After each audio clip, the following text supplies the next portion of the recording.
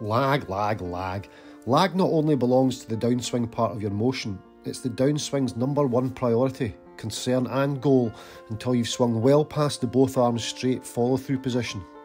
The more you retain your lag, the more smoothly you'll let your pivot move you forward. The later the straightening release of these angles will occur, and the later the better. In fact, from the line of sight of your eyes, everything but your right foot and shoulder should appear forward of the ball as you swing through the impact zone. Right, we're on. Lag. It's all lag today. Listen to this. Bobby Clampett states, from a purely descriptive point of view, lag describes the condition of the club head continually trailing the body, arms and hands, and of course the club shaft, right up to impact and through. Club head continually trailing the body. Clampett continues, we can also measure lag and both further define and indeed see it as the size of the angle created between the lead arm, or the left arm, wrist and hand and club shaft. Angle between left arm and club shaft. Great, Steve. How do I learn lag? How do I feel lag? How do I practice lag? Well, just hold on. I'm using a 7-iron for this. So I've got 7-iron. I find myself in heavy rough. Now heavy rough is going to give me a restriction. So as I come through impact here, the length of the grass is going to slow down the club head. In order to feel lag, hit balls out the rough. That's a lie, just make swings in the rough. Don't actually hit golf balls from the rough, just take swings. The resistance is going to allow the body, or ensure that the body performs before the hands, arms and club shaft. This is deep rough. So I'm in here. As I come back down, I can't get the golf ball out the rough by hands and arms only. So if I was to throw the club head away, if I was to cast and throw it out of there, any compression that I'm trying to get impact is going to be leaked. So that is going to be compression leakage. That is the opposite of lag. That is no use. So as I come down, if I'm to get a golf ball out of this rough, I would have to have the body opening up.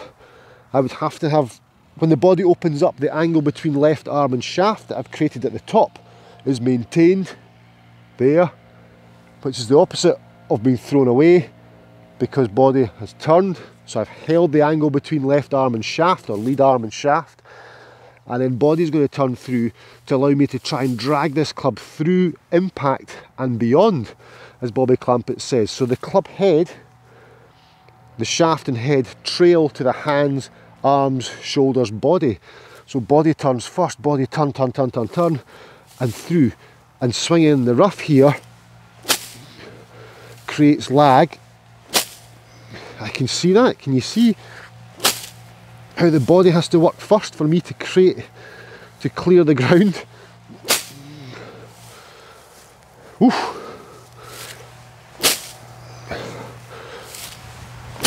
So all this is doing is giving me an understanding and a feeling of how the body works in the golf swing. That is very, very impressive. I knew about this drill before, but I had never tried it. Yeah, that's the most ridiculous thing I've ever done, but that actually feels fantastic. I completely feel, there's no getting away from it. If you cast the club head from the top of your golf swing there, that becomes unachievable. The sensation, the feeling, the feedback from the body working first there is like no other. Bobby Clampett continues. In conjunction with learning how to establish lag, you need to work on refining your body's work, meaning your pivot motion. If the power that you lag into impact is your precious cargo, the pivot is the transportation vehicle that carries the goods for you through the impact zone. That's why we call the pivot the golf swing's workhorse. The pivot is the golf swing's workhorse. I've no rough left here. The pivot is the golf swing's workhorse, so I have to pivot. This is driving everything. Everything I do from here is getting driven by the body to create the lag, to hold on to. I get into my left arm alignment impact and continue pivoting through. So the pivot there. Look how the hips activate everything. Start here and the hips turn, they drive everything. We're running out of grass now.